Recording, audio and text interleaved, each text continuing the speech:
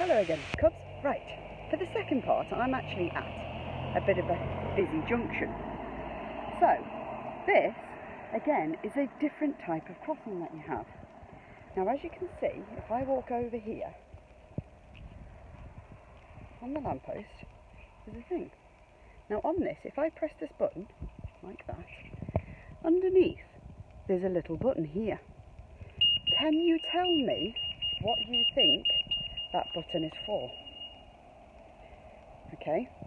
The other thing is that the alarm went off then to tell me there was the green man and that I could then cross safely. When you are crossing a road, can you think of the green code? Do you know what the green code is? And if you do, can you tell me what those steps are? Speak to you later.